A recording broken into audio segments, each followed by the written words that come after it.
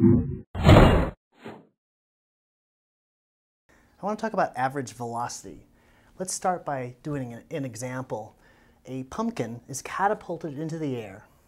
Time t is in seconds, and the height of the pumpkin, f of t, is in feet. And it's given by values on this table. I've got values for t equals 0 to 8. Now I want to calculate some changes in position. And get used to this symbol in calculus. The delta means change in. So delta position means change in position over the interval from 0 to 1. So the change in position from, on the interval from 0 to 1 would be f of 1 minus f of 0. Now f of 1 is 118. F of 0 is 4. And so I'd get 114. But remember, the units are feet. So this would be in feet.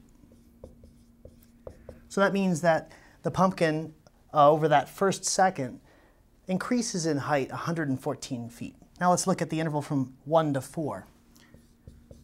The change in position is f of 4 minus f of 1. Always remember it's final position minus initial position when you're calculating the change in position. F of 4 is 268. And again, f of 1 is 118, so you just subtract. And you get 150 feet. And finally, from 4 to 6, you get f of 6 minus f of 4. F of 6, 208, that's the final position, minus the initial position, f of 4, 268. And you get negative 60. Now what does that mean?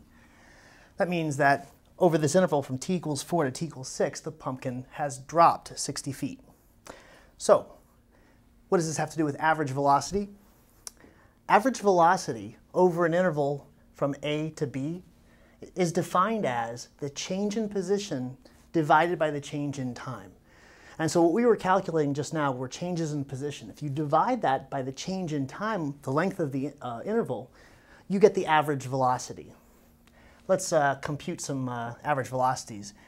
First, for the interval from 1 to 4, we would have average velocity is f of 4 minus f of 1 over 4 minus 1. Now we already calculated f of 4 minus f of 1. It's back here. 150 feet.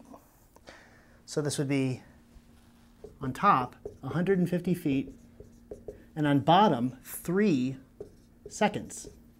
So this is going to be 50 feet per second. Okay, and then how about on the interval from 5 to 7? Average velocity is f of 7, remember final position minus initial, minus f of 5 over 7 minus 5. F of 7, going back to the table, is 130. F of 5, 254. So we have 130 minus 254 over 7 minus, actually that, I'll just write 2. 7 minus 5 is 2. Now this numerator, 130 minus 254 is negative 124. And that's in feet over 2 seconds. And that's going to give me minus 62 feet per second. Now what does it mean that the average velocity is negative? It just means that the pumpkin's probably on its way down on this interval of time. So average velocity is change in position over change in time. And remember, change in position is final position minus initial position.